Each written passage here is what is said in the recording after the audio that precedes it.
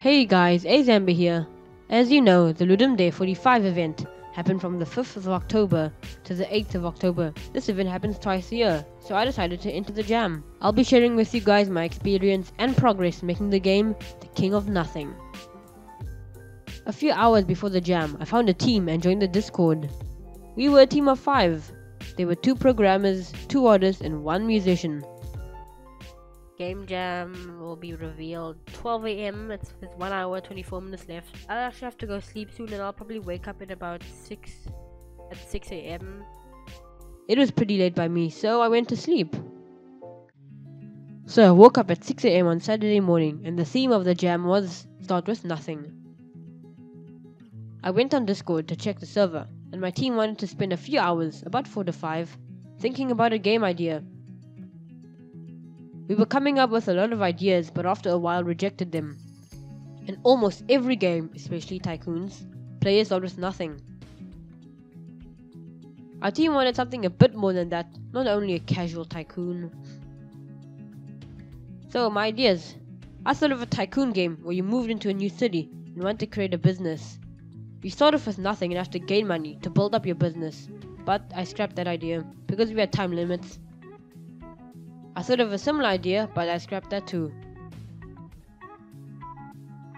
Sadly, I had a busy day planned. I had quite a few things to do and would only be back in a few hours. So, a few hours later I came back and 2 of our team members left. We lost too much time and no one even started on the game mechanics. Right now, we still didn't have a main idea, but we were deciding to go for a top-down RPG. I decided to start on the play of movement. We just lost 2 members and no one was online, so I figured I should get the controls done quickly. I didn't really know how to do top-down movement, so I decided to watch a video and then make a script for the movement. After a while, I finally made the play script, tested it out, and it worked smoothly. We were using GitHub to store our code, so I made a pull request with the new play controls. Then the team decided that we wanted grid-like movement, so the top-down movement was basically a waste of time. I've never done grid-based movement, so I had to watch a tutorial. It wasn't too complex to learn, and after a lot of coding, I made a script for it and tested it out.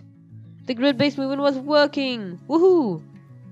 I made a small, simple level to test out the grid movement. There was a collision bug. I tried fixing it, but sadly the bug still occurred. It was kind of late for me, so I made a pull request and went to sleep.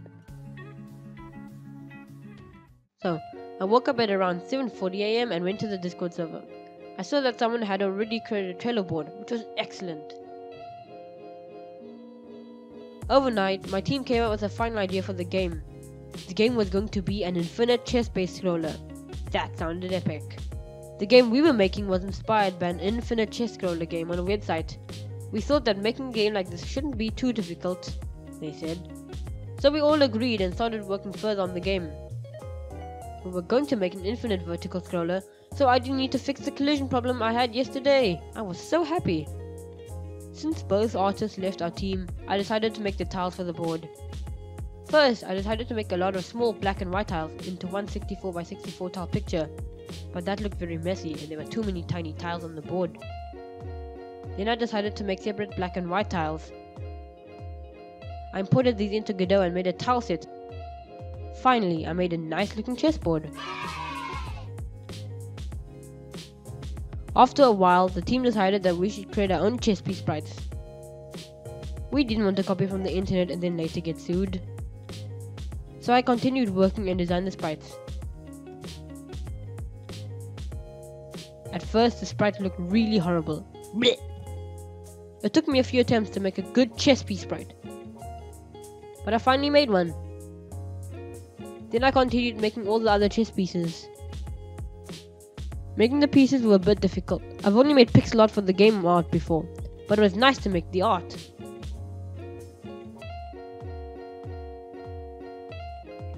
I did quite a lot today, but sadly I have to go to school tomorrow. So I'll get some rest and work more on it tomorrow. So I came back home and checked the Discord server. One of my teammates wanted me to make a barrel shader. He wanted us to try and make a vertical infinite scroller, similar to our inspiration. None of us in the team knew how to work with shaders, so I decided to watch a video about it. Sadly, I ran into a few problems with GitHub and trying to get my forked repo up to date. I sat with this error for a while, as this was my first time using Git and GitHub for Game Jam, and I never really used GitHub for projects. After a while, I fixed it and got my repository up to date. Then I tested out the game so far and everything worked well. After searching on the internet, I found out that someone had already made a barrel shader for Godot.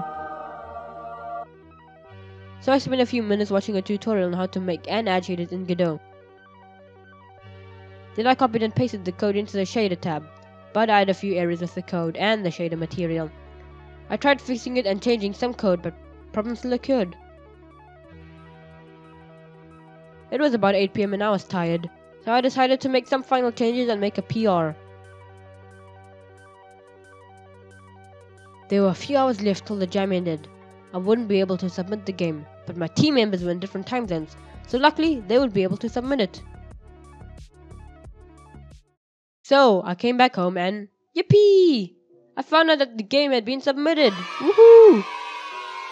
Sadly, I wasn't able to help finalize and submit the game, but I'm happy that we actually finished the project.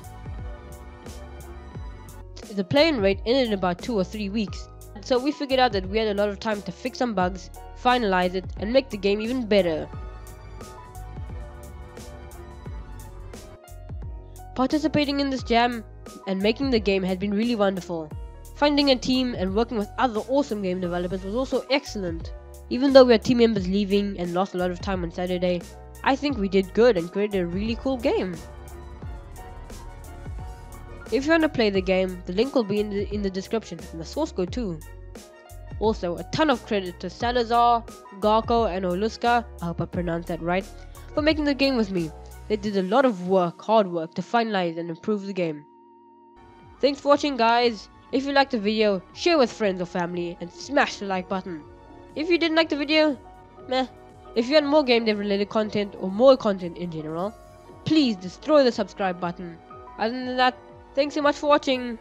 Goodbye, goodbye, goodbye.